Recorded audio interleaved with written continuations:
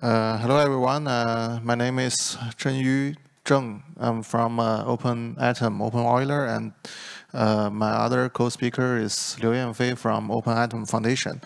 And if you are here for the last time slots, we have been talking about the SBOM stuff and open chain stuff from like the government policy view and some general information. And in this session, actually, I would like to share some practical stuff about what our community have been done with the SBOM or compliance stuff. I hope that would be useful for you guys. And first of all, who we are. I think most of you might not familiar with Open Euler or OpenAtom. Actually, Open Euler is an operating system, open source operating systems, and the main feature of our operating systems is that we can suitable for any server, cloud compute, edge computing, and embedded scenarios, which is very useful. And we also support different kind of hardware architectures. For example, like x86, ARM, RISC-V, Power, and all the other stuff. Actually, we not only have very good support for x86 and ARM. Actually, some of our vendors already manufactured RISC-V based laptop, which is quite new features. And for more information, you can check for our website. So as we are operating system community, so I think we have some particular challenges when doing the compliance comparing to general software. This is from our point of view. So it might be not very correct, but it's our practical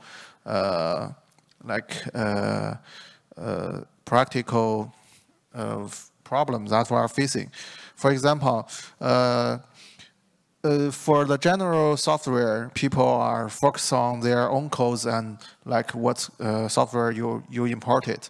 But for the operating system, you are actually focused on the integration of different software packages. That's so the scope is kind of different. And for general software, you sometimes, for most cases, you only care about your own software. But for operating systems, we care a large number of softwares. For instance, for the normal release, the community provided quality software package number is over 48,000, so which is very large. And those 48,000 packages have their imports and dependencies, which creates a very huge number of softwares that you might have to consider.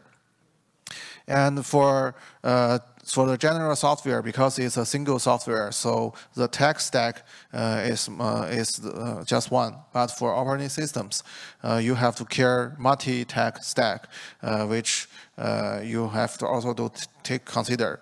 And for the general software, you always own everything. Like the code is yours, the license is yours, everything is yours. But for operating systems, because we are integrating all the different software packages, so the best idea is to keep everything as is. So you cannot change anything about the software itself.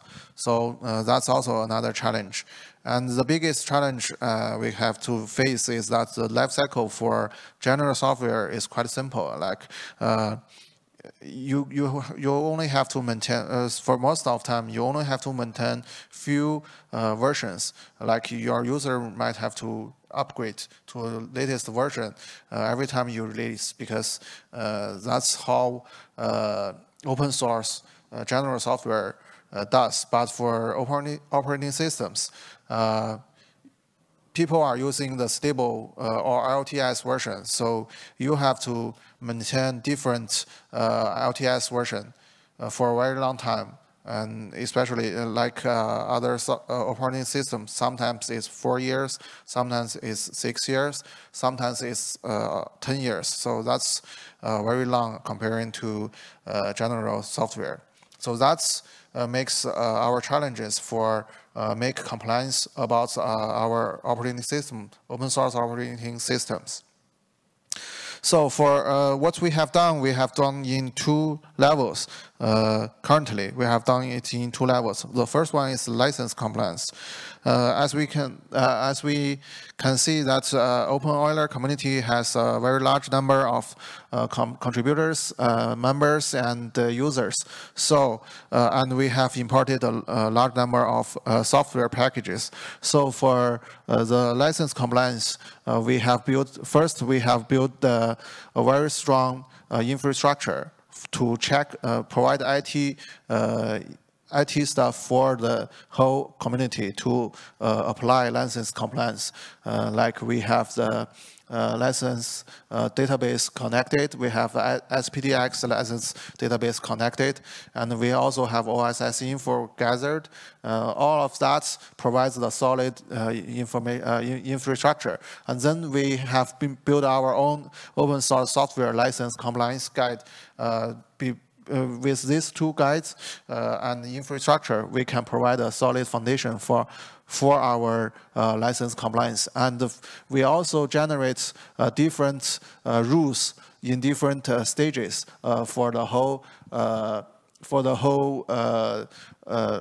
license compliance for the whole operating system build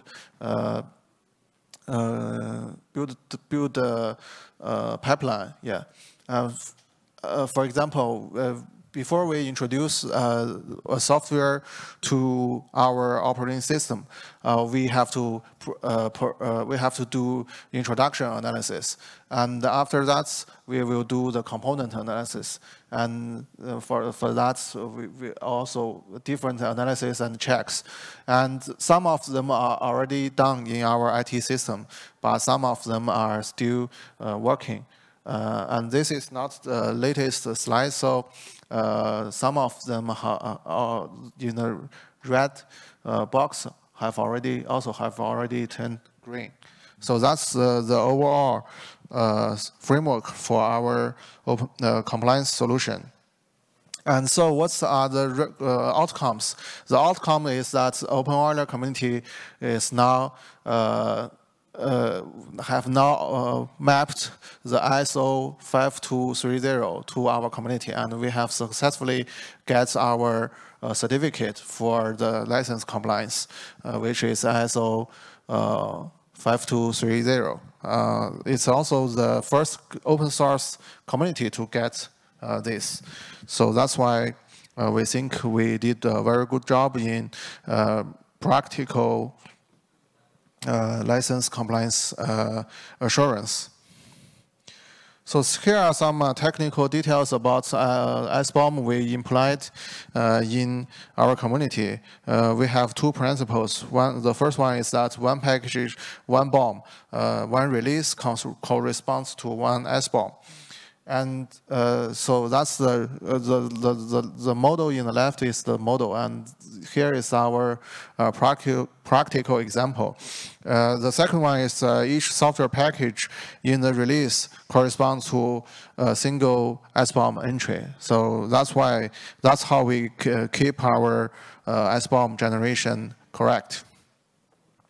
Here are some graph snapshots of our IT system that we used. For example, for this Hive 3.5 we have OpenEuler 22.03 LTS release, and we have Hive 3.1.2 in that operating system version. So we can see that in this software, it includes 36 components, 217 dependencies, and 17 runtime dependencies. We can have a very clear dependency graph from our IT system, and this is only one of the 6,000 packages that we provide very solid quality assurance.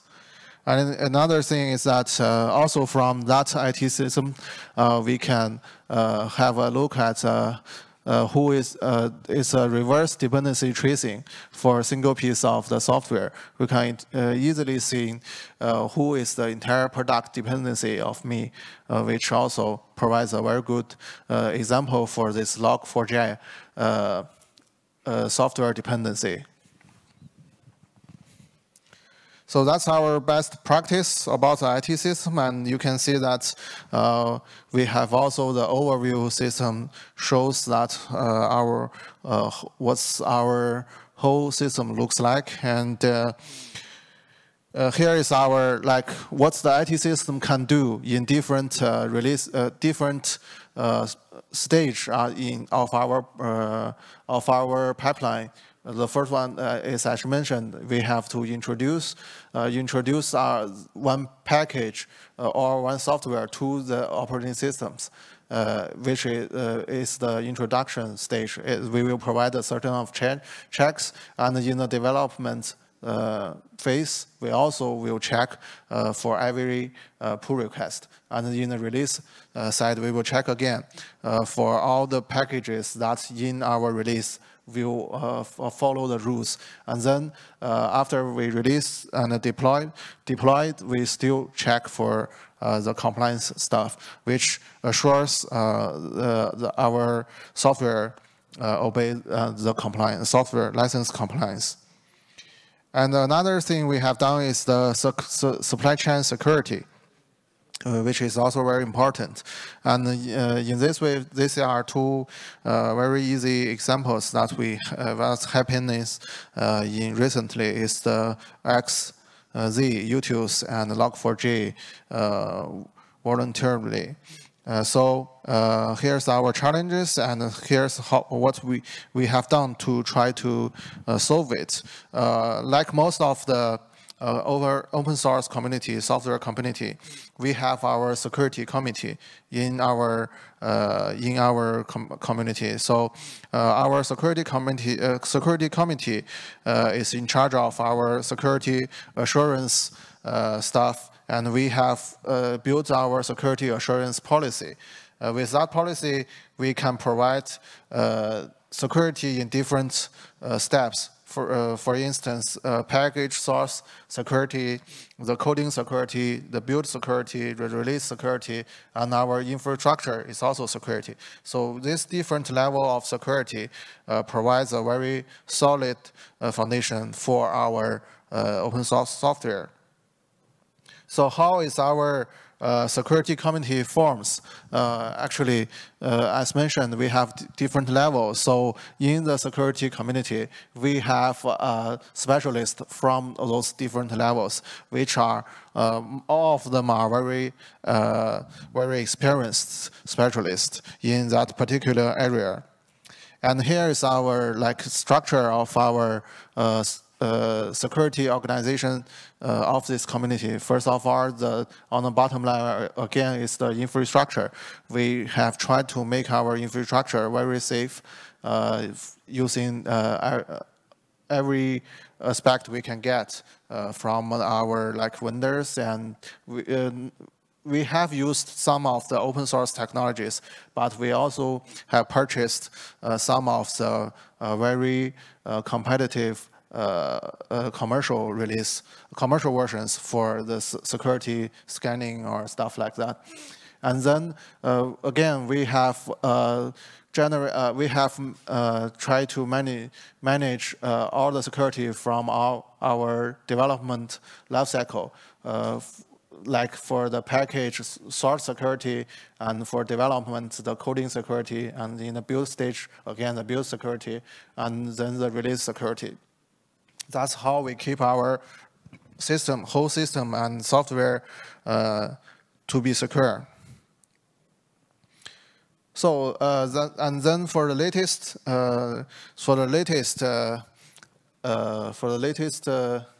news is that we are now trying to build a SBOM-based CVE management system, and that's what we are trying to do now. And we are looking forward to have it done by the end of this year.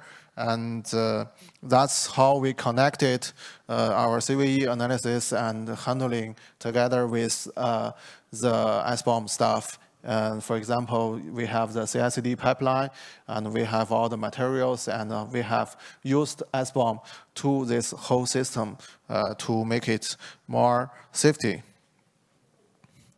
So besides of all the IT stuff and pipeline stuff and rule stuff, we actually have the more important stuff we are facing, we have learned is that people are, the person who writes the codes are still very important in the whole consistency and the security stuff. So we have managed to provide learning materials and lectures and stuff to raise the awareness of all the contributors in the community to know how to write secure codes and how to use those tools to generate secure codes. So we are providing like 20 lectures to all the community to let them know how to use it.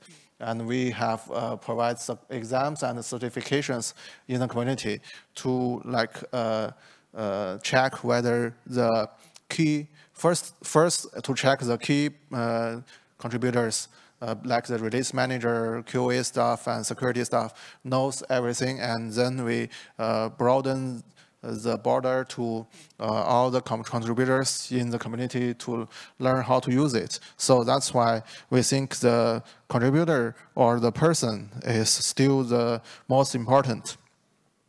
And so what's the result? The result is that we have also passed the ISO 18974 conformance test with the open chain. So here is Open Euler, which is also the only one open source community in that list. So that's why we think our story is a very good practical story for make an open source operating system compliance. So that's all for my content, and we are actually, Open Euler is one of the top sponsors for this event, and we have a booth at D2, so feel free to drop by and learn more about Open Euler. We have prepared a lot of very good demos and stuff there, so feel free to check out. Thank you.